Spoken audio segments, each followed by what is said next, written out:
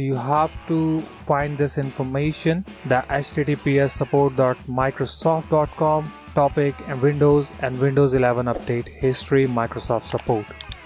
Click on it and here you can see some information.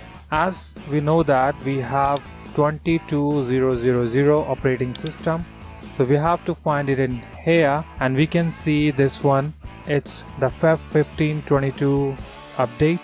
We require this KB number, so simply copy it, open new tab and type in here Microsoft Update Catalog.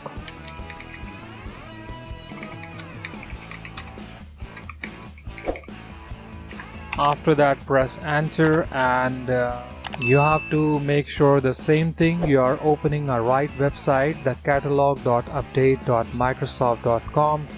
Click on Microsoft Update Catalog and in search paste the KB number, click on search. Here you can see all the information. As we know that we have 64-bit operating system, so here we can see this one says update preview for Windows 11 for 64 base system.